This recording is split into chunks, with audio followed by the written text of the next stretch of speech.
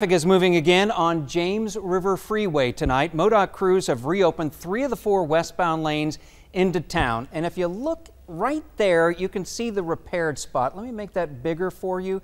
That is the spot they worked on to repair on the traffic cameras there. You can see it. All of the westbound lanes had been closed between Glenstone and Highway 65 because of the sinkhole. Nick Kelly joins us live in Southeast Springfield with a progress report from MoDOT crews. Nick.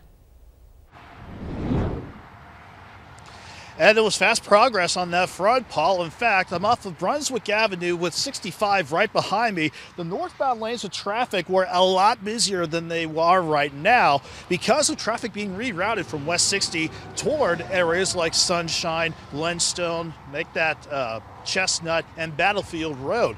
And the main reason why? Have a look at the video. What started out as a report of a hole in the shoulder on the westbound lanes of James River Freeway was actually a sinkhole 30 to 36 feet wide, running across 3 of the 4 westbound lanes underneath. Now, crews have been working on repairs since yesterday, and while the road is reopened, as you said, for now, crews will monitor it over the next few weeks.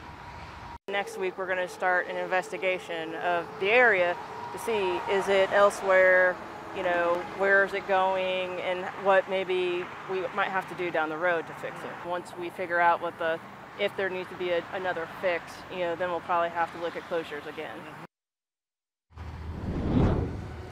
And like MoDOT, we here will also keep an eye on the road closure and any other potential impacts any investigations might bring up. We'll pass it along to you if that information comes along. In Springfield, Nick Kelly, KY3 News. All right.